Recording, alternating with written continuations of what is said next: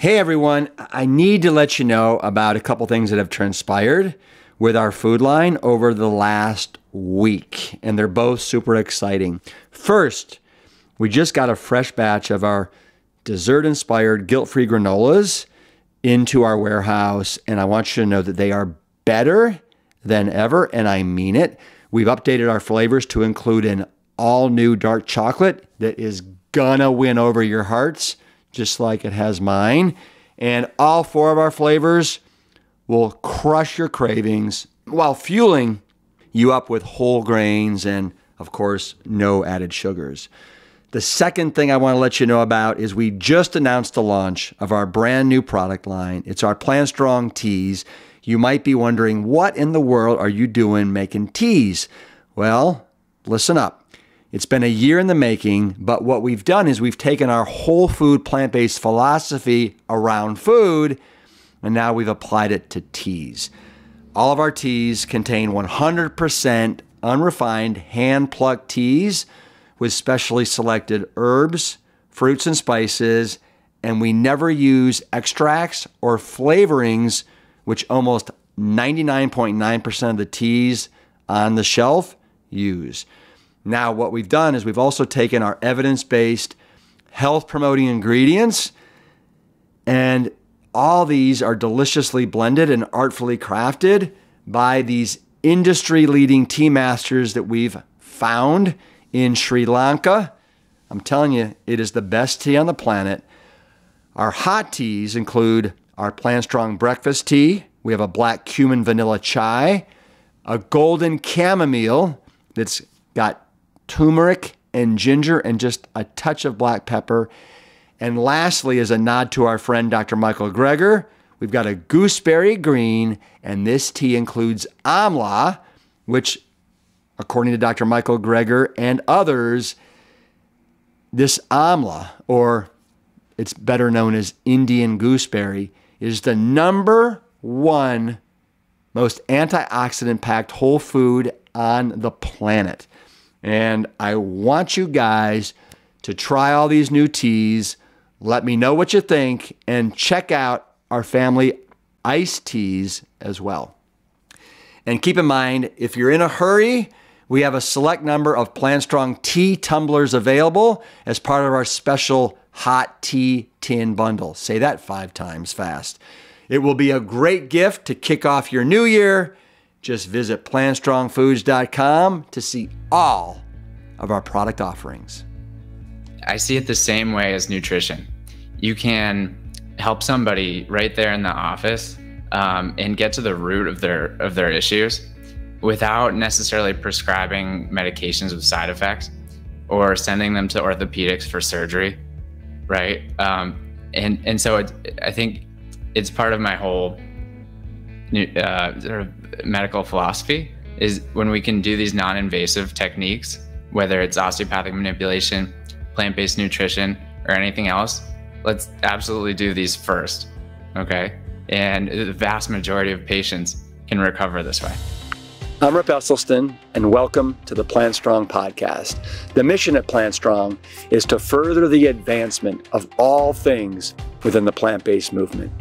We advocate for the scientifically proven benefits of plant-based living and envision a world that universally understands, promotes, and prescribes plants as a solution to empowering your health, enhancing your performance, restoring the environment, and becoming better guardians to the animals we share this planet with. We welcome you wherever you are on your Plant Strong journey, and I hope that you enjoy the show. Plant Strong family, you're pretty well aware by now that I'm a pretty optimistic guy that tends to look at the bright side of life. And this is why I want to share this special bonus episode with you as we head into 2023 to give us all something to look forward to, which is the future of medicine. My guest today is a young, scrappy, second-year family medicine resident. His name is Dr. Zach Burns. He also works with Dr. Michael Klaper's initiative, Moving Medicine Forward, which is where they go around the globe and speak to medical school students about the importance of whole food, plant-based nutrition to get to the root causation of chronic Western diseases. I actually met Zach for the first time at a party that was being thrown in Austin, Texas, a welcoming party of sorts for Dr. Michael Klaper and his wife, Elise, who have just moved to Austin, Texas. But I was struck at his tenacity, his knowledge, and his social consciousness and his passion for food as medicine for such a young guy, which is why I want to share this with all of you on the eve of this new year. Let's look at this as proof that the needle is moving in the right direction. Medicine is moving forward with people like Zach, Dr. Michael Klaper, and all of the pioneers that we feature on the Plant Strong podcast. The future is bright and will continue to shine that light on those who are paving the way on the Plant Strong podcast. Zach, welcome to the Plant Strong podcast. It's really great to have you on the show. So nice to be here, Rip. Yeah. So now tell me, Zach, so we met a couple months ago at a party for Dr. Michael Klaper. And you are currently in residency. At what point for medicine, at what point do we start calling you an MD or a doctor? If you wanted to, you could start now. So residents are doctors. Once you graduate med school, you have your doctorate. In residency, you just have a partial license. So the work you do falls under an attending physician who's graduated residency also. But we're doctors in training, you could say. And actually, I think you've had some other osteopathic physicians on the show. So my degree is a DO, actually, not a MD. And we're licensed to do the same things. There's just a slightly different philosophy of training. And then the tangible difference is we're educated in osteopathic manipulation, which is a hands-on technique for a variety of medical conditions. And so did you specifically choose going into becoming a DO instead of an MD because of certain things that it allowed you to do and a certain philosophy around it? Exactly. So I find osteopathic manipulation to be a similar modality to plant-based nutrition. And I'll explain.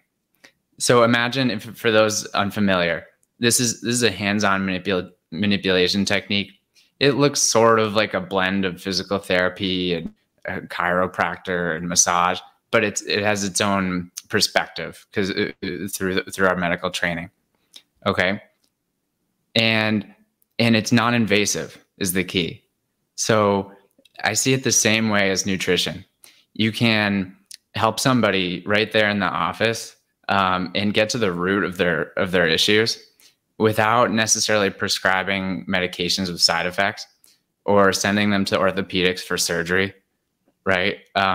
And so I think it's part of my whole sort of medical philosophy is when we can do these non-invasive techniques, whether it's osteopathic manipulation, plant-based nutrition, or anything else, let's absolutely do these first, okay? And the vast majority of patients can recover this way. That sounds pretty good. And so tell me, as a DO, are there like just as many specialties that you can get into as an MD? Yes. Yeah. So you're eligible to subspecialize in all the same fellowships. You can be so if you go the internal medicine route, then you can subspecialize in the ologies, cardiology, pulmonology, rheumatology. I'm personally in a family medicine program. And so we don't subspecialize in those fields. We have our own subspecialties. They're often based around patient populations. So you can do obstetrics, you can do geriatrics, okay? You can do integrative medicine or lifestyle medicine. So obesity medicine, there are so many options within family med. And so that's That's just to give you the Yeah. overview. So have you decided within family practice what's subspecialty you're going into? So it's whether or not I'll do a fellowship. I may not. I think that this program will equip me really well to take care of patients the way so I can practice in a sincere way that'll help people heal. If I did a fellowship, it would either be in lifestyle medicine or obesity medicine. Mm-hmm. Mm-hmm. Gotcha. And so, at what point in your life did you decide that you wanted to go into medicine? It was somewhere around sophomore biology class. There was some moment of revelation. So we had to submit a little note card to the teacher indicating whether we'd like to be placed in honors chemistry next year or not, and then with a explanation as to why. So I wrote honors chem, and without having consciously considered this, I wrote because I want to go to medical school. And when it came out of my pencil, I realized that maybe there's something there. So that was the first moment. I was just fascinated by the human body and all of its intricacies. Right. Nice. Yeah, isn't that interesting sometimes how when something comes to us just like in a flash like that, and maybe we've been thinking about it, but we don't even know that we have. So that's pretty cool. And so my understanding is that you grew up in a family that did not eat red meat. Is that correct? That is correct. And why did your family not eat red meat? My mom and dad had both been vegetarian at times. When they had kids, it was the convention of their era or community. They thought you needed some meat or some animal products to raise healthy kids. So they kind of relapsed into partial vegetarianism. They continued to keep away red meat, mostly for health and environmental reasons. They knew that red meat production was very resource intensive, and that it had been linked to cardiovascular disease and overweight. And so I grew up without red meat, and I had that foundation that admittedly made it easier to get rid of the other animal products. And I think your family also is very socially conscious. So what's behind that? They are. Yeah. I like to say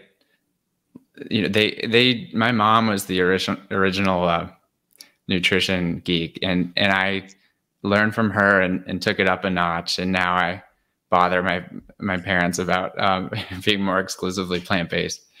They've come a long way. So many of my family and friends have become largely plant-based, and it's really exciting. It keeps me going and makes me feel like I could have the same influence on many patients, colleagues and their patients.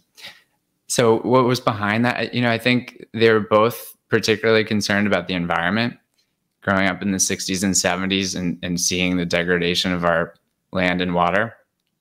And they were active, not professional activists, but in different areas of life, they advocated for social change.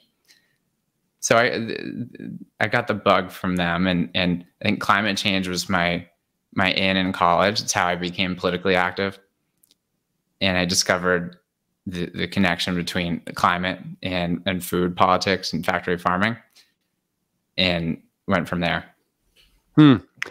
Well, what's really neat for me to see is, so how old are you? I'm 30. So you're 30. Wow. So you went to college, you got out, you did what, 4 years of medical school? And now yes, but I had a few years between college graduation and med school where I was working in community health and political organizing. Oh, you were? Well, that's really neat. That's really neat. So did you know in that time period that you were going to be going to medical school? I did. That was always the goal. I just wanted some time to explore the world, put the notebook and the textbooks down for a minute and work, get some experience. Yeah. So what's interesting to me is, so when did you start to, hear, and when did it start to resonate with you that we got to do something because planet Earth is heating up and it's in trouble? I think pretty quickly after I landed on campus, I went to a pretty socially active college and found it energizing to be part of these environmental initiatives. There were several groups. My big thing actually in college was composting. So I became the coordinator of the compost committee, and we would collect the spoils from every different dining halls and dorms, and mix and churn all the material on the campus farm. And it was a nice way to get out of the lecture hall and work with my hands, get dirty, and know I was doing something decent for our local environment. And then we were involved in state and national climate issues.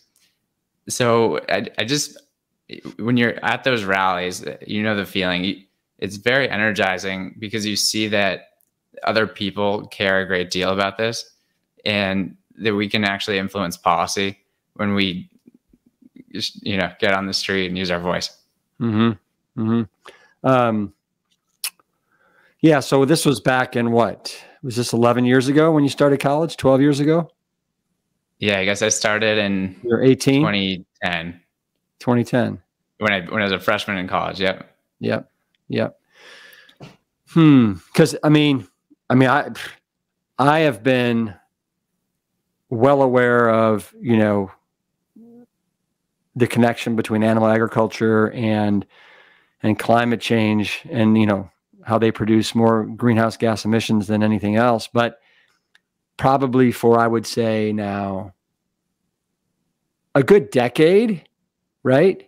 And maybe a little bit more than that. But it is phenomenal to me when I think about how there wasn't anything in any of the newspapers. It wasn't part of the conversation really collectively until like 2015, 16 is when it kind of made its way onto the radar. And now it's like, you can't go a day without hearing about it 50 times. About plant-based nutrition? No, climate change, yeah. Right? Yeah, I remember talking to a good friend in college who was in politics. He was studying politics. And we were talking about whether climate change would ever become a mainstream political issue. Oh my God. So this was somewhere around 2011 or 12. He said, nah, no way. And fortunately, it is central, and even in the debates, maybe more on one side than the other, but it's right there prominently. Mm-hmm. And I'm encouraged that factory farming and our food system might have the same trajectory. It might become a mainstream political issue. Yeah. No, very much so. I know that the Clinton Global Initiative is going on right now, and I think this is going to be a major, major topic as well. So speaking of plant-based, so you grew up kind of without red meat because of your parents were socially conscious, but what got you from being a vegetarian to going all in for plant-based, the plant-based lifestyle? Yeah, well, so I was eating a lot of birds and fish and dairy products and eggs, to be honest, until I got to college. And I had this freshman seminar called American Food. And sort of the name speaks for itself. I lost the taste for meat, a few weeks into the course. Yeah. So that was easy for me. I don't remember that being challenging at all to give up the birds and fish. But I was still eating the dairy and eggs for several years. And then I was a philosophy major, right, alongside pre-med. And my advisor was the type of philosopher who looks at ethics and really critically considers right and wrong and different moral philosophies and how we can justify certain actions. And within that realm, she looked at animal ethics. And I took this course with her called Humans, Animals, and Nature, where I pretty quickly discovered that the way we were procuring animal products was completely unjustifiable. And if I wanted to be a decent person, or whoever I wanted to be, I just couldn't keep eating animal products. So, and yet my favorite foods were pizza and ice cream. Mm. And it took me a couple of years to let them go. And you've let them go. I've let them go. Yes. And I wish I did this much earlier. Yeah. Yeah. Well, congratulations. And so now you've been like knee deep in the plant-based lifestyle for how long? So I've been vegan since 2014. It's been 8 or 9 years. Uh-huh. And one of the things that you're doing now is you're helping Dr. Klaper with his initiative, Moving Medicine Forward, which is really, really cool. Tell me, and I want you to talk to me about and let everybody know what Moving Medicine Forward is. But before you do, so everybody that's listening, Dr. Klaper has been a regular on the Plant Strong podcast. I believe I've had him on 3 different times. We'll put in the show notes all the different episodes and the number. But he is really just an absolute gem of a human being. And you somehow saw him in some documentaries and was really enamored with, I think, his whole ethos. So will you talk to me about like how you came to know Dr. Klaper and what inspired you to reach out to him? Enamored is the right word. I watched Cowspiracy. I saw his scene where he talks about baby calf growth fluid as cow's milk. And I was totally enamored. I thought he was charming, hilarious, and communicated really well, with a lightness, but a strength of conviction. And among all the plantricians, his style resonated with me. Mm. So he was a hero. If you asked me, before we met, who are a couple public figures you'd like to meet more than anybody else in the world, he'd be right up there.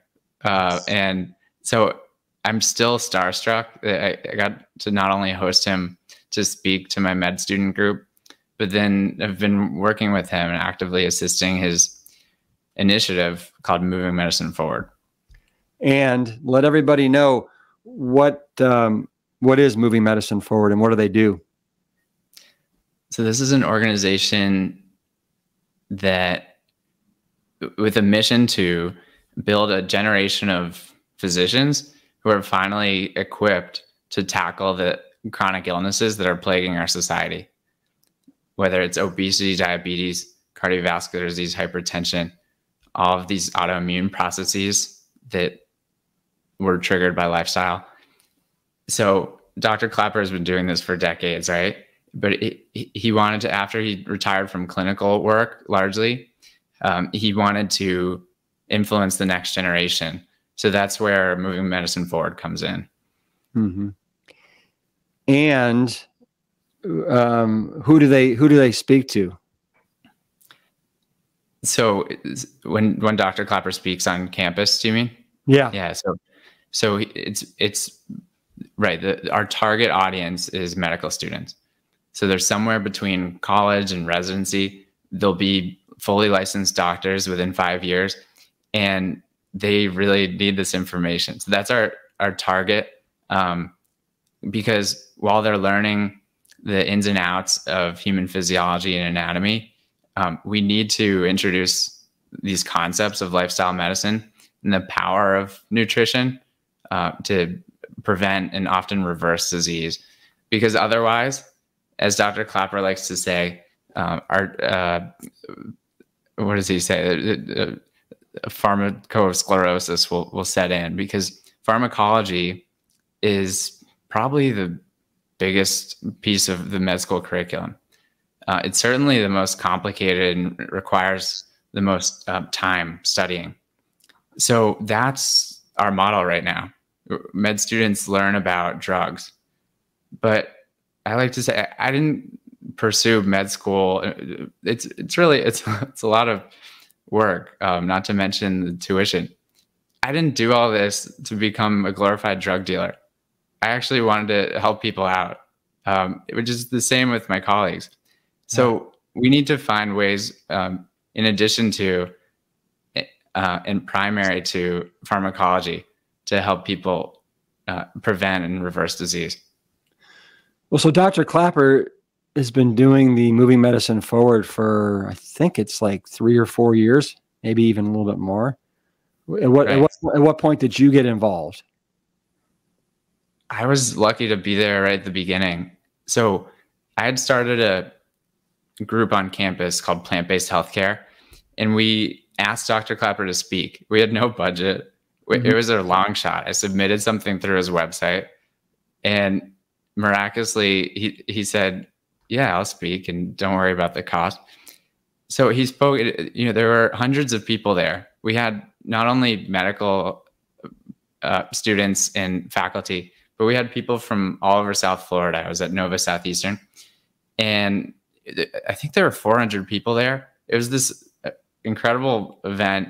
Afterwards, we had this meeting outside with some of his volunteers, and we were talking shop about how can we make this more impactful across the country. So these were some of the initial conversations. And when I asked him if I could participate in his movement, assist him in any way, he said, actually, yeah, we're launching this Moving Medicine Forward, and I need a med student who understands how this is going in 2022 or whatever year it was, and so that we can communicate with other med student leaders and create some infrastructure for change. So have you seen him present to a whole bunch of medical students before? Yeah. And so yeah. I'm curious, like, so what is the reaction when these medical students hear this kind of, old man that kind of, my nickname for him is Gandalf, but they hear this white bearded Gandalf, espouse about the power of a whole food plant-based diet and how it's the most powerful tool in their toolboxes as potential MDs. Are they open to hearing his message, or do they think that he's a bit of a quack? No, they're very receptive overall. I think people are really captivated when he speaks. It's partly his talents and communication, and largely the content as well. I think people are hungry for this information. Especially if they're students or residents who've started their clinical rotations in the hospitals, they realize that 8 out of 10 people on the floors were there because of what they've been eating. And it's frustrating. And they see that run-of-the-mill medicine is failing us, and just prescribing and then increasing the dosage and running some tests and doing surgery ultimately. It's not satisfying. And there's just so much cost and human suffering. So people are really fascinated by what Dr. Klaper has to say. They're different. People have different foundations, right? There might be someone who's hip to lifestyle medicine and just needed this push. And some people are starting from scratch, but I think he appeals to most everybody. Well, that's really great to hear. That's what I imagined, but it's always, great to hear that. So are you still in residency right now? Or are you done? Yep. I'm a second year out of 3. So, okay. Second year out of 3. And then after residency, what do you have? So then I'm a free agent. Yeah. It's time to get a job and pay off some loans and see if we can expand the movement in lifestyle medicine. All right. Gotcha. So as your second year in residency, talk to me about some of the ups that you've seen and some of the downs. Yeah, it's been overall really encouraging. I find that patients and my classmates, my co-residents, are so receptive. They love learning about lifestyle medicine. Same thing, they have different starting points, but people are on the whole incredibly receptive. The faculty, so my teachers, they've been practicing for however many years. They are also usually really receptive. Sometimes there's a little pushback because they didn't get this education in med school either. And they might not be comfortable talking about deprescribing or talking about a sort of radical nutrition program for somebody instead of starting meds. So it's a balance. I still have so much to learn from them, and I need to be humble about, right? I don't have those years of experience. So we need to keep everything really safe. But at the same time, I've been lucky to help facilitate Dr. K's masterclass. I've delved pretty deep into the physiology of food and the literature around nutrition so that I'm comfortable working with people on lifestyle on a pretty deep level and educating my classmates around that. So that, I mean, I'd say some ups have included starting a dining hall task force at my hospital, where we've already implemented changes to the patient menu, the cafeteria for staff. We've introduced a ton of plant-based options. So that's, I think, makes a difference. And we're working on, they already have excluded red meat from the cardiac menu. Oh, makes sense. And so right now we're advocating for them to also exclude red meat in the diabetic menu, because people with diabetes, the most likely cause of death is cardiovascular disease. So we want to keep things consistent. Dining Hall Task Force was one exciting initiative. We have a plant-based healthcare group of residents and nurses and some attendings in the community, attendings, the fully licensed docs. Mm-hmm. So we share local events and literature and recipes. And so we've launched a small movement so that people can feel like they're not alone in promoting plants. Yeah, that's really important. So what's the size of what was the size of your medical school class, and how many people are going through residency with you? Yeah, it's a stark difference. My residency class was relatively enormous. We had about 220 people who ultimately graduated per class. And then here in residency, it's 16 per class. So it's really a promotion, right? Especially when you're working with the administrator. There's such a smaller ratio. There's more attention on you and cultivating you as a doctor. And so it's been a really nice change, and there's more responsibility. And now as a second year, I get to teach the interns, the first years. So getting to impart some wisdom on them. Do you think that one of the reasons why Dr. Klaper's lecture is so well received is because you guys are DOs and maybe there's a little bit different mentality? Like, I'm wondering have you seen him deliver his lectures at, and medical students that are getting their MD, not their DO? Oh yeah. And when I answered before, I was including the MD students he speaks to. He speaks at schools all over the world, and they're mostly MDs. So overall, everybody is very receptive. Do DOs have a special appreciation for this? Maybe, overall, I think most DOs practice similarly, despite the small variation in our philosophy and training.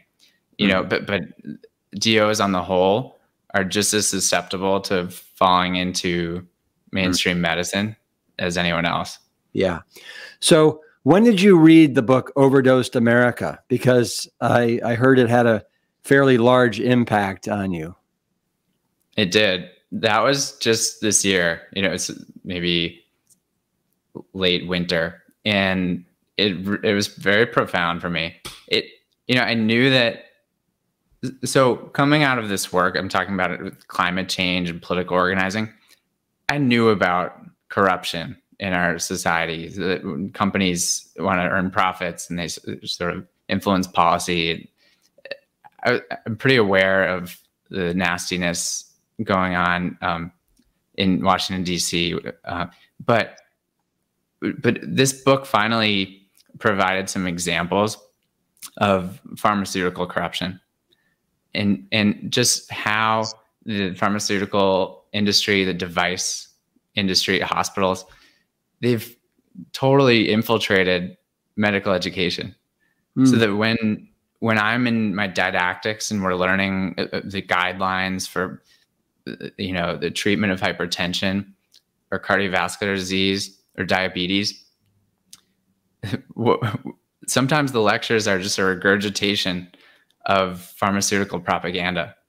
And it's really scary, actually, because if you don't look into that and realize, then you're just indoctrinated into status quo mainstream medicine that has largely been written by the companies that stand to profit from their products being sold 1 billion times over. So Overdose America is by a Dr. John Abrahamson. It was written in 2004. He's a family doctor, so his clinical experiences resonated. And he went really deep into the literature and identified the big pharma tactics, how they design studies that favor the outcomes that they want, how they devise these really elaborate marketing campaigns to sometimes create a medical condition so that they can sell a drug for it. Other times they decide that, okay, this drug has worked for cardiovascular disease. Let's see if we can create a new indication in diabetes and make twice as much. And it inspired me to do a deeper dive and look at, so here's one example. Can I share one? No, I was just going to say, I would love to hear an example of one. Yeah.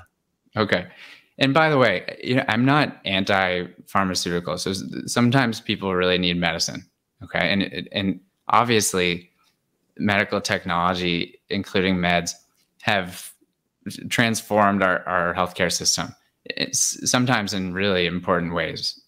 Okay. But I think for chronic diseases, we've gone way overboard. So for example, there's a class of diabetes medication called SGLT2 inhibitors. So they basically make you pee out your sugar. So they're employed in the treatment of diabetes. They started becoming mainstream in the last few years. And there was so much hype about SGLT2 inhibitors that after reading this book, Overdose America, I decided to look into it. Where's this hype coming from? And I found that the major studies that led to these clinical guidelines of when and how much of an SGLT2 inhibitor to use, those studies were funded by the manufacturers of the same medications. And then so there's just this inherent conflict of interest that makes you really wonder where our guidelines are coming from. And recently, I presented an overview of these of statins. So people are usually familiar with statins. They lower cholesterol and supposedly prevent cardiovascular disease. Now, they seem to have some good results in people with existing cardiovascular disease. But this literature review was about whether you should start somebody on a statin just to prevent heart disease in the first place. Right. So primary prevention. And when you look into it, and they say this in the review, 23 out of 26 of the randomized trials that they include and glean the insights from, they're funded by the statin industry. And so it makes me skeptical. And I want my colleagues to have the same level of concern, not necessarily to boycott these medications, but just to be thoughtful and use lifestyle primarily. Yeah. No, I think that some of the stats that I've heard is that with statins, yes, it can be helpful with somebody that's had a previous cardiovascular event in preventing another one, but I think I've read up to 30%. But if you haven't, 100 people have to be taking a statin medication for 5 years for one person to get some sort of a benefit from it. So it's almost the same as if not, well, you'd be better off probably taking a placebo, is my understanding based upon those numbers. Yeah, and one of the tactics that they use is they compare a statin to a placebo, and that's where they get the results. But they never compare a statin to reducing red meat by 25% or taking a walk 3 times a week, because I believe that they're afraid that if they publish those results, it would not look good for statins. Right. Just these basic lifestyle changes often way outcompete the chronic disease meds that we regularly prescribe. No, 100%. And not only, I think, do they outperform statin drugs, but you also don't have any side effects, right? And the side effects that you do have are very positive. Indeed. Yeah. Yeah. And spill over into many places in our lives. So what are some of the lectures that you've been delivering to med students? So I've been zooming out into public health land. One of them is called Plant-Based Nutrition for Social Justice. And I've delivered this presentation several times now to med students and community organizations, and it's really well received. I'm glad to give it. It's a heavy presentation. So we talk about the effect of food, our food system on the environment, disproportionate chronic disease among low-income and non-white Americans, global poverty, deforestation, and then we talk about other social justice movements, whether it's for racial equality or gender equality, and we make some comparisons. Because if I can be honest, I think we'll look back on factory farming like other forms of human slavery and genocide. And so I make some pretty clear comparisons to help the audience make connections between what's going on and what we've seen historically. So it's this kind of big picture analysis of our food system that's been exciting to be able to provide for people. Okay. Then there's one more. So the food environment and zoonotic disease is the other main one I've been giving recently. So that looks at following many plantricians, trying to help people make that connection between our food system and the infections that are coming from livestock production or poaching and bush meat production and trade coming out of COVID-19, right? Because all evidence suggests that COVID-19 originated from the wet market in Wuhan, China, where these different species come from around the world to be dismembered and sold. And it's a perfect breeding ground for a novel pathogen like SARS-CoV-2. So, and yet, there are only a few people discussing that. And if we don't get the message out, right, we're projected to have these novel pathogens coming from factory farms, like a avian influenza that could be way more transmissible and severe than COVID-19. So it's pretty frightening. And I want to show med students that there are bigger public health issues to consider here. I would say that it's very frightening, to say the least, right? I mean, if we could have another zoonotic disease that is more severe than COVID-19 and is more easily spread, yeah, that just might be the undoing of us. I mean, yes, it's not pretty. Yeah. And if it can be prevented, right, just by simply us, severely eradicating and ratcheting back our animal consumption. Mm-hmm. Well, that's why I think for me, if I want to maximize the impact in my career, it's going to be talking about plant-based nutrition, because it touches so many social problems. And so I just admire what you do and what our whole lifestyle medicine community is doing, because I think it has this outsized impact where, to the extent we can transform our food system to one with plants more central, we can tackle so many disparate issues, including, I think, importantly, the ethical issues around animal exploitation. Yeah, for sure. So are you hopeful about what the future of medicine might look like here going out 10 years? I am hopeful because I've seen patients recover already. I've only been a resident 13 or 14 months. And with basic nutrition coaching toward an unprocessed plant-based eating pattern, but not even, some of these patients don't even go all the way. And they've had dramatic recoveries just in my limited experience as a doctor. And so I'm really encouraged that more people discover how they can reclaim their vitality through nutrition. It'll spread in this social movement. And I'm encouraged about the medical movement, although we have a long way to go, right? Because there are a lot of residency programs where, as I said, their didactics are lectures where they just kind of regurgitate those guidelines that have been really influenced by the drug companies.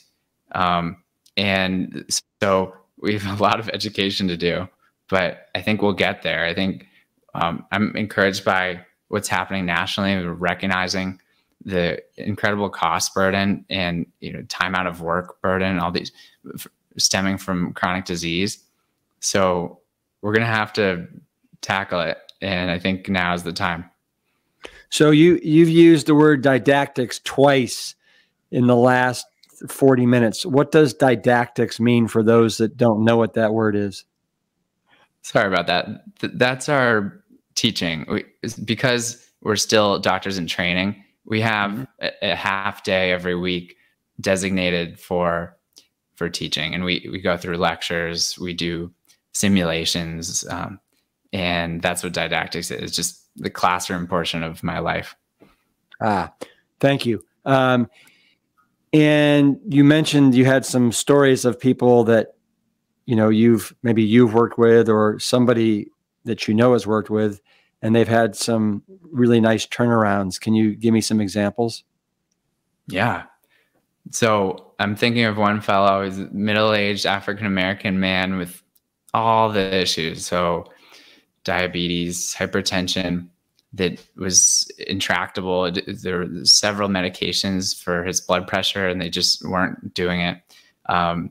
He was morbidly obese. He had gout, where his big toe, frequently, at least once a month, he'd have a gout flare where there's just incredible pain in his feet. What's morbidly obese? Like how heavy? So that's when your BMI is over 40, your body mass index. These are, was he 400 pounds? Was he 500? Was he was in the mid 300s. Okay. So for his height, he ruled in for either, you can call it severe or morbid obesity. And the problem with severe obesity, there are a few problems, but your risk of complications, heart attack, stroke, everything, they're actually way higher than regular obesity. And what we've seen over the last 10, 15 years is not only the enlargement of the average human, but an increase in severe obesity itself with all of its inherent risks. So anyway, there's this fellow, he's such a nice guy, so appreciative. And he was sick of being sick. So we got him on a plant-based diet. And one thing, he also discovered green tea, and he really loved his green tea. He put a little apple cider vinegar in it. And he just within months, he stopped having his gout flares. Okay. His blood pressure became much more controlled. And almost most importantly, he just felt better. And he said, I have energy. I'm sleeping. I have a more positive outlook on life. And I was checking in on him on the phone, and he said something that I'll never forget. He said, Zach, the notion of getting meat out of my life was the best thing you could have told me. No one's ever told me that. Mm-hmm. And so, that's all it takes. We just need more clinicians educating patients. They're not very resistant in most cases. They just need that vegetation. Mm-hmm. And so he's one. I had somebody who I met in the hospital. I was on my medicine rotation. He comes in with, he had a pulmonary embolism. Turned out that he was predisposed to the thicker blood and the pulmonary embolism because he had prostate cancer. Okay. So we got him on a plant-based diet, and he lost 30, 40 pounds. He feels really good. He's in remission from prostate cancer. And the evidence is pretty clear with prostate cancer. If you want to give yourself the best chance of preventing a recurrence of that prostate cancer, you need an anti-inflammatory food that's going to optimize your immune system so that it can identify those cancer cells, bring down the inflammation, and keep you cancer-free. And he's one. And just there are more, but just one more example would be, I just had him in my mind. Oh, here's one. He came into the hospital with hepatic cirrhosis. He'd been a drinker. Okay, so his liver was sufficiently injured that he was accumulating fluid in his belly. It was really scary stuff. Okay, he was scared about that, and it was a pivotal time for him. He stopped drinking, and not only that, but he went plant-based more exclusively than the other two guys I mentioned. He lost an incredible amount of weight beyond the fluid weight that he peed out from his cirrhosis. He lost fat and adipose tissue, and he looks incredible. He's got this summer tan, and he's slim, and he feels like a completely different guy. He's in his 60s, and he feels better than he did when he was in his 40s. So, it comes down to having those conversations with people. Yeah. Nice. So what do you do to unwind and de-stress as a resident, with are your hours pretty tough? I can't complain. They're tough, but it's like I'm fueled by plants, and so I enjoy working. It's just really gratifying work. So they're long days, especially when you're on hospital rotations. Okay, but there are other residency programs. For example, if you're a surgery resident or an OBGYN resident, those hours are worse. Okay, yeah. So overall, I can't complain. It's a more than full-time job. Yeah. So what do you do to unwind? I'd say key for me is exercise. Nothing as crazy as you, but I'm a daily runner. So I'll run 2 to 5 miles, and that helps me sit straight the next day and focus and just be calm. So that's been really central for my mental health. And then I also play music. And so I'm a pianist, and when you improvise, it's kind of like for visual artists, it's like sketching. So it's just you can release whatever you're feeling from the day, because there's some really miserable situations in medicine. There's a lot of tragedy, but you can kind of release what you're feeling through the keyboard. Yeah. I hear you on the tragedy. It's nice to figure out a place to take that tragedy. I saw a fair amount in the fire department. Right. So what what are some of the thoughts of your fellow residents and the doctors that you're working with when they find out that you're plant-based? Are they supportive, or do they call you names? Do they sneer at you? What's that like? Yeah, mostly they're supportive and really interested. So a couple of I'd say overall, let's say in my class of 16, about half of them have made significant changes in their own lives coming from our conversations about nutrition. So that's really encouraging, because then they start to educate their patients. So they're into it, and they come to our meetings and they participate in these different local initiatives that I've set up. Yeah. I'm really grateful for that.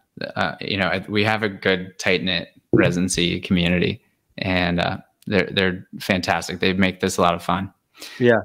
The faculty are really, I'm psyched, because as I mentioned, they didn't necessarily learn this in med school. They don't practice nutrition with that kind of emphasis, but they realize that there's a ton of interest among the residents, and that if they want to keep up, they need to kind of understand what this is about and catch up with the literature on this. So two of them, for example, are going down for a lifestyle medicine conference in the context of family medicine. Someone else brought to my attention the lifestyle medicine in residency curriculum. And this is something that we bothered the administration about last year, and they said, I'm not sure if there's enough interest. It's kind of expensive. But now they're coming to me with it. This is someone who wasn't part of that early conversation. Yeah. So it's great. At the same time, sometimes they are a little bit nervous when I want to utilize lifestyle over medications, because it's not.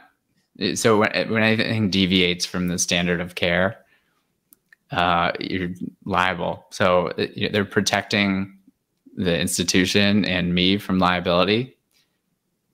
But that said, sometimes it might be a slight overreaction, because when you look at it, it's not necessarily deviating from the standard of care. And when you talk to people, the patient, and make a shared decision to give them the evidence and the options, the pros and cons of a decision point.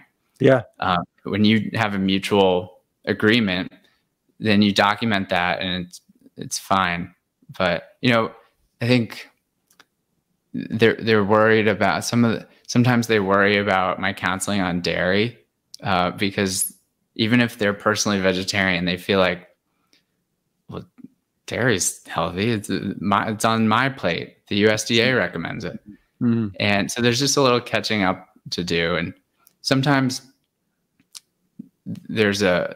often I'm challenged on the concept of, well, what about lower income patients? Can they really do this?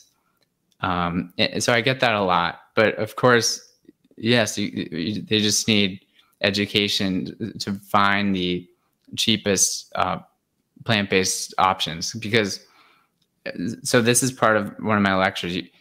Over 90% of Americans have ready access to a grocery store. There is abject poverty and food swamps and deserts, but that's a minority of the population, small minority. We need to absolutely address those structural problems. But that can't be our excuse not to discuss groceries with the majority of our patients. And so it's about educating them on, well, actually the plant-based staples are really cheap.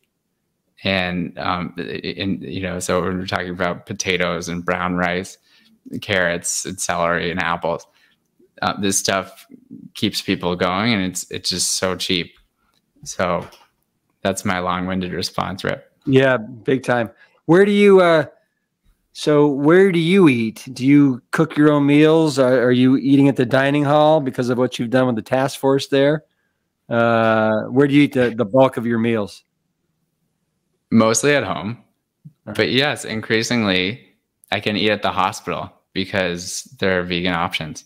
So that's great. Now, they're not necessarily whole food. So even though I can get stuff for free with my doctor card, I try to limit what I eat in the hospital because it's going to have oil and salt. It's a little bit of a challenge when you've been there for 14 hours and you're like, it'd be pretty convenient to swipe my card and get one of these things. So I often succumb to that. But when I'm behaving, it's homemade food. That's a nice little perk, getting free food. Yeah. Especially when it's healthy food. So do you have a favorite food documentary that you've seen in the last decade or so? Yeah. Oh, there's so many good ones. I really loved Game Changers, of course. I think many listening will be familiar. Yeah. And I recommend it especially to all my athletic patients, especially the macho dudes who think plants are for, non-macho people. So because you watch that and you realize these people are performing, these are elite athletes doing better than they've ever done on a completely plant-based diet. So that's one I often recommend. And I think the last one I watched was Seaspiracy. Man, it was really upsetting. I know a lot of people who have cut out other animal products and they've continued to eat seafood under the facade that it's healthy. Okay. It may have been healthy 200 years ago to get some omega-3 fatty acids when they were scarce in other foods at that time in that place. Okay. But in 2022, there's no reason to eat any seafood. And in fact, it's the same fatty tissue where we celebrate the omega-3 fatty acids. That's the same tissue in the fish where the heavy metals and the plastics and the carcinogenic compounds accumulate. And so it's just, not to mention, if we keep going at this rate, our kids and grandkids won't have fish in the ocean. So I'm really alarmed by that. My hero, Dr. Clapper, was in the movie. So Seaspiracy is another one I'd recommend. Yeah. We need the oceans to be alive for us to continue to survive as a species. We are really doing our best to to take ourselves down, and we gotta turn this big old freighter around. And one of the things that really, you used the word, and it's one of my favorite words, is, that young physicians like yourself are going to help to transform the way that medicine looks over the course of the next decade. And so, and that's really, really cool because, 80% of America's current $4 trillion healthcare bill is attributable to five lifestyle related diseases that can be prevented with the spoon, the fork, and the knife. And that is powerful. Indeed. Yes, there's so much opportunity here.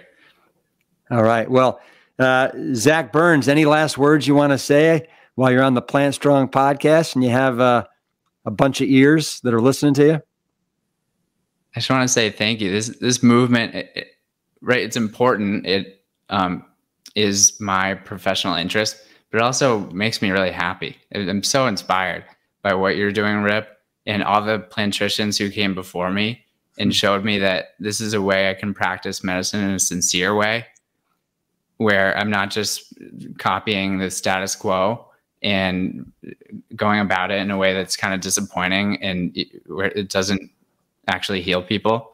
So I just want to express my gratitude at everything you're doing, and this burgeoning movement that's going to include so many more people in my generation, soon. You used the word plantrician. Is that a big fancy term for a plant-based physician? I guess so. Yeah, it's just a silly term. Someone who's hip to the power of plant-based nutrition to prevent and reverse disease. All right. Well, Zach, hit me up, man. Give me a little Plant Strong fist. There you go. All the best to you and everything you're doing.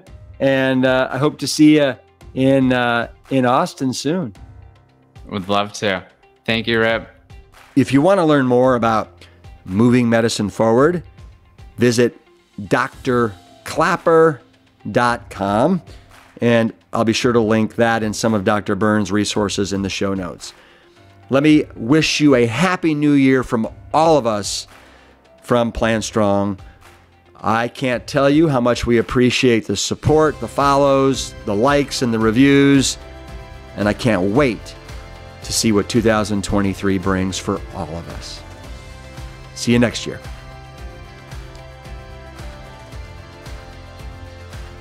Thank you for listening to the Plant Strong podcast.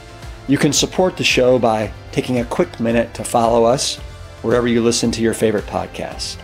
Leaving us a positive review and sharing the show with your network is another great way to help us reach as many people as possible with the exciting news about plants.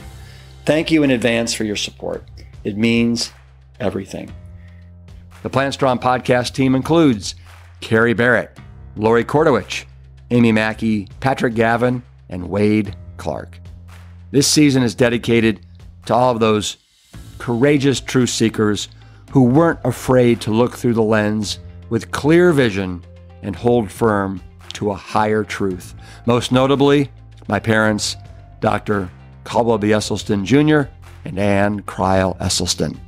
Thanks for listening.